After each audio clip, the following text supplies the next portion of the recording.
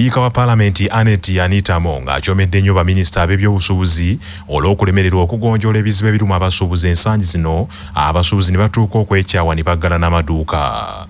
Speaker agambye nti baminisita basusse nnyo okumenya omukulembeze w'eggwanga lino nga bamutikka buli mugugu. Abasuubuzi b'omu Kampala olwaleero batandisa akeediimo kaabwe nga bawakanya emisolo egibabinikibwa omuli n'enkola empya eyaleetebwa ey'okubawozangamu omusolo eyitibwa Electronic Physical Receipting and Invoicing Solution EFRIS eyagunjibwawo ekitongole ekiwooza ekya URA. Speaker bw'abadde aggulawo olutuula lwaleero anenyezza nnyo baminisita bakwatibwako ensonga eno olw'okulemererwa okusisinkana abasuubuzi ne bagonjoola ebizibu wabula buli nsonga ne basalawo bagijulizenga omukulembeze w'eggwanga nti alina okusalawo. When we tell these ministers that solve the issue of the traders down there, the ministers must go and solve these things. Don't wait for us to come and discuss in the house. Now, assuming people close their shops there, and they are closed. What do you want us to do as members of parliament? Legislate. We don't do the administration of taxes. Honorable Boa, you really need to help us. They say the president was supposed to meet these traders. Why are you overloading the president? Why don't you people do your work? Now the shops are closed, so what are you legislating here? We really need to get serious. We as legislature, we are doing our part. Executive, you must do your part. Wana abaka ba Parliament okuli owa Kalungu West Joseph Sseungu Gonzaga n'omubaka wa Buyamba County Ssemwanga Javiira basabye gavumenti esooke eyimirize enkola eyo wabeewo ebyetegerezebwa. My prayer and I'm seeking from the minister, what do you lose if you fast forward this system? A petition is brought, you got the committee of parliament, we see where the challenges are, and these people start working. But they will not continue working unless the tax system collection is still on. That's their major challenge. They are saying it's oppressing them. Train them, and we come back and we have Sunday in the traders. Right, Honorable Speaker, I would request that this House, since we are undergoing the budgeting process, let us consider capitalizing public banks so that they can have enough money. Mukwewozaako minisita omubeezi w'ebyobusuubuzi David Bahati akakasizza nti waliwo enteekateeka ey'okusisinkana abasuubuzi abo n'ensonga zaabwe okuwulirwa era asuubizza okudda mu Paalamenti olunaku lw'enkyategeeza eggwanga ebinaaba bituukiddwako. We as government, we are engaged now with the traders. As I speak, we are meeting to come up with a solution to the issues being raised, and I want to request this House we make a statement tomorrow on the progress that we are achieving. Okay, should we make a breakthrough this afternoon, Madam Speaker, and the House allows, we'll make a statement this afternoon, but not later than tomorrow. Katikkiro wa Buganda Charles Peter Mayiga alabudde abaweereza ku mitendera gyonna naddala abanaatera okunyooka obuweereza bakomye okwejalabya wabula bateekereteekera obukadde bwabwe nga bakyali mu buweereza. Katikkiro agambye nti abakozi bangi abatereka ensimbi mu bittavu bafiiriziddwa ebitagambika olw'obutateekerateekera bulamu bwabwe ensimbi ne basalawo okuzirya olwo batuuka okukaddiwa ne batawaanya ab'emikwano n'eŋŋanda. Bw'abadde aggulawo olutuula lw'abaweereza mu kittavu ky'Obwakabaka ekya Buganda Provident Fund ku mbuga enkulu y'Obwakabaka mu Bulange Mengo, Katikkiro asabye abateresi okubeera abeesigwa n'okwewala obukumpanya ku mirimu. Okulowooza ku bizaaza ssente ne bwe mumudde kazibe na ziri eza NSSF singa bakuwadde ssente kuba kati mu NSSF ndoza bweweza emyaka emeka 5 oba 5 ne bw'oba okyali ku mirimu oba nekwana mu 5 bitundu 20 kwana mu 5 kati bwe bazikuwa ogenda zikozesa ki? Ekintu ekizibu abasizi b'ensimbi abasinga kye balina ebintu bye bakola babikola mu ngeri ya kucamuka. NSSF bwe mwakavangata oba muwadde milioni 10 oba 2 oba mmeka yasanze abatwala amagi mu kibuga alowooza nti okulunda enkoko kyangu. Waliwo omuntu omukulu ennyo gwe mmanyi bamuwa ssente empitirivu n'agenda mu kikuube kubanga alabye abantu b'omu kikubo bagagga n'atwala ssente empitirivu mu kikuube mu mwaka gumu zonna zaali ziweddewo. Kakati mutandika okulowooza awo oli singa ssente ezo zifunye oyagala kuzikolamu ki? Oteeka ozikolamu ekintu ky'osobola okulabirira. Ssente ziggwawo mangu nnyo, ekikuuma ssente nnyingiza. Katikkiro asabye abaddukanya ebittavu ku mitendera gyonna bagoberera amateeka n'emitendera egiyitwamu okugaba ensimbi kimalewo n'obukumpanya era n'obweraliikirivu mu bannansi.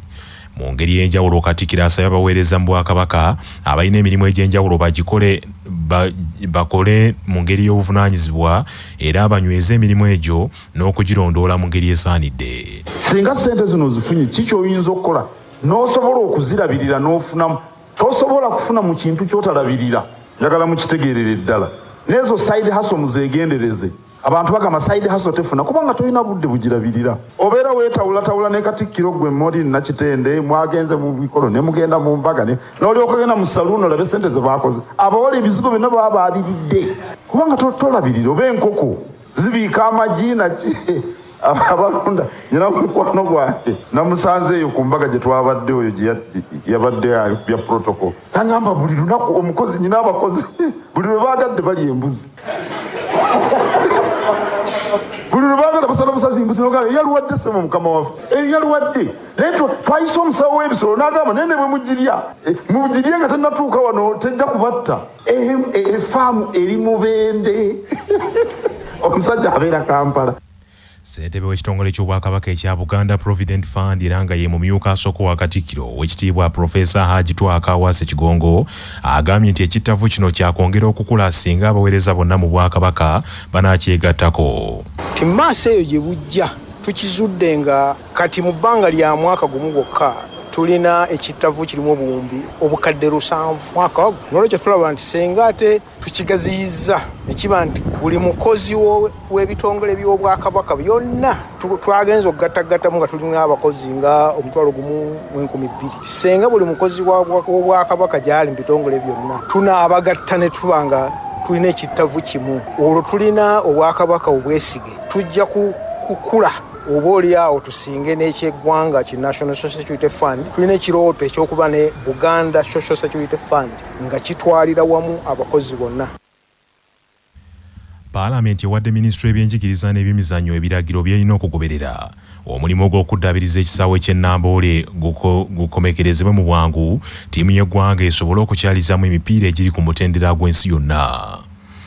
Ebiragiro bino kuliko ekya bannyini bbaasi eza Pioneer abaazisimba mu kibangirizi eky'ekisaawe ky'e Namboole okuziggyawo mu bwangu kubanga zaafuuka ddaganyegenya.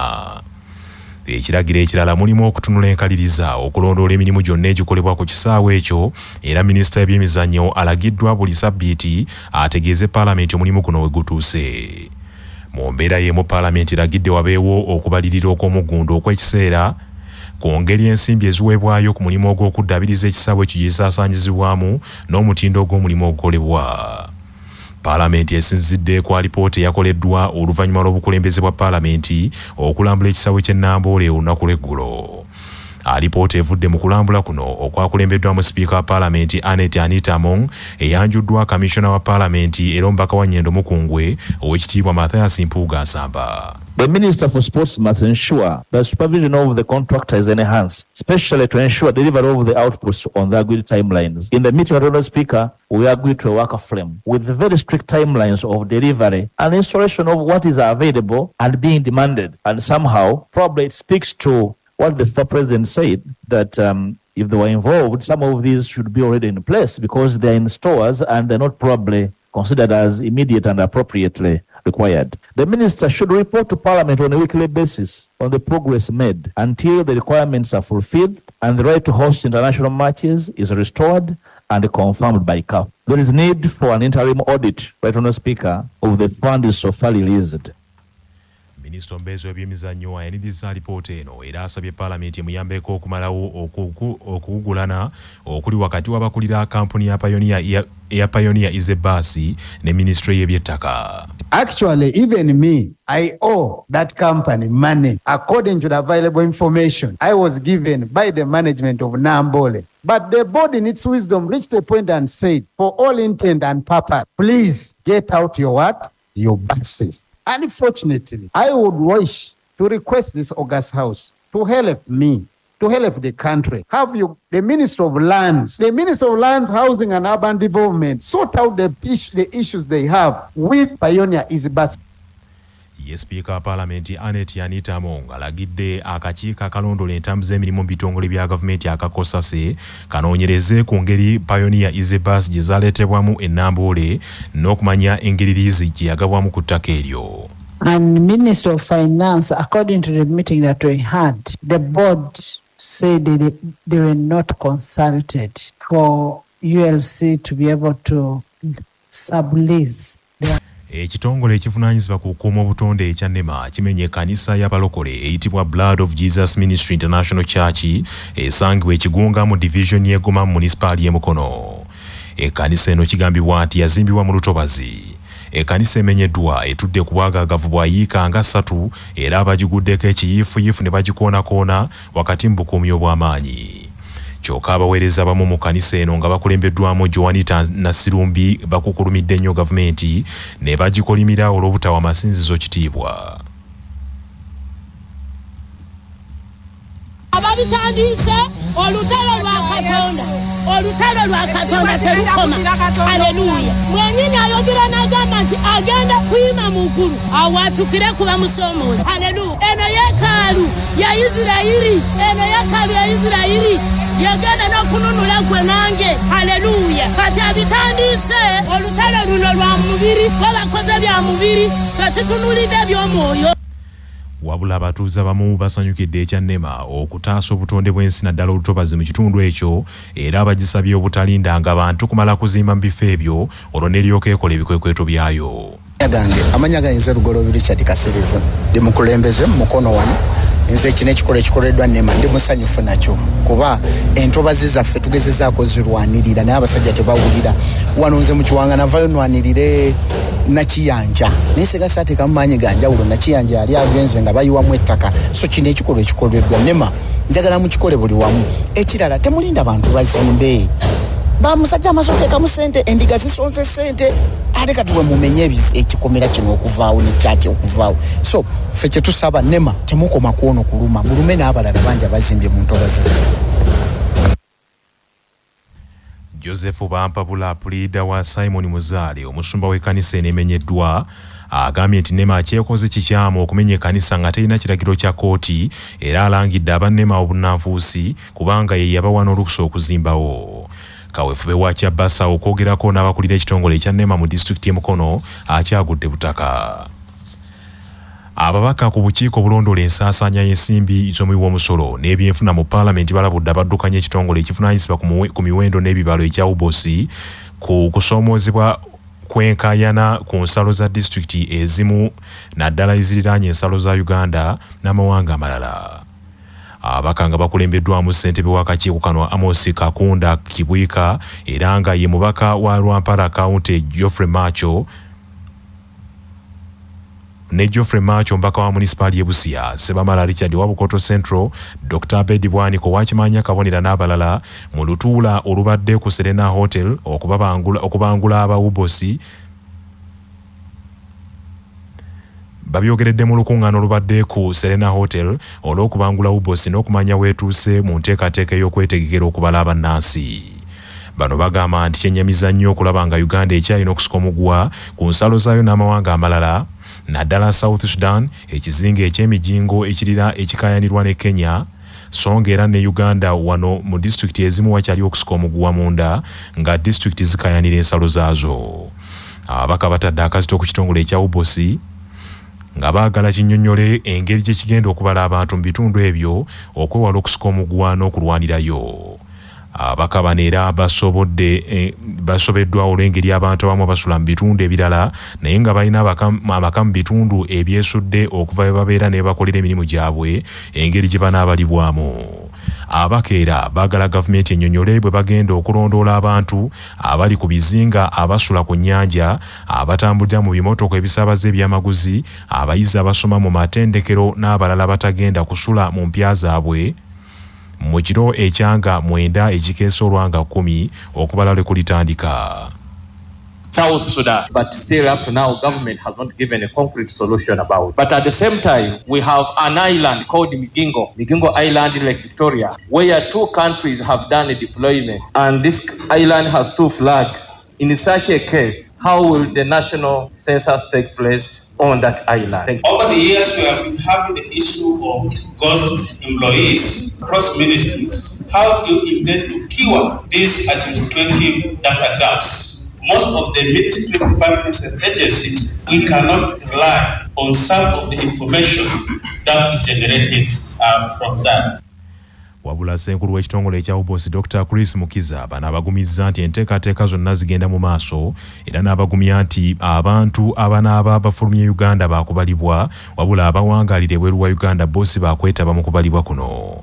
Dr. Mukiza agambye nti enkaayana ku nsala ez'enjawulo si bagenda okusimbako essira nga babala abantu wabula baakufuba nnyo okubala abantu mu bitundu ebisoboka nga bakolagana n'abakulembeze b'ebyalo. That's a political question. For us, we shall collect the data where we can access. So far, when we are listing, we did not get this challenge of South Sudan complaining, claiming our. In fact, the most conflict that we are going to meet are the internal border conflict, like this Palaro parish. It's a parish of county being claimed by a move. Mukiza agambye nti okubala abantu kaakano mu nteekateeka eno batuuse ku bitundu 98 ku buli 100 mu kweteekateeka era nti obumu obunaakozesebwa mu kubala abantu emitwalo 12 bwatuusiddwa dda mu Uganda. Okubala abantu kwa kutandika mu kiro ekikeesa nga 10 okutuusa nga 19 era kwa kumala ennaku 10 nga kaweefube ono wakuwandiika aliwo kaakano wakuwandiika bantu abanaayambako mu kubala bannansi.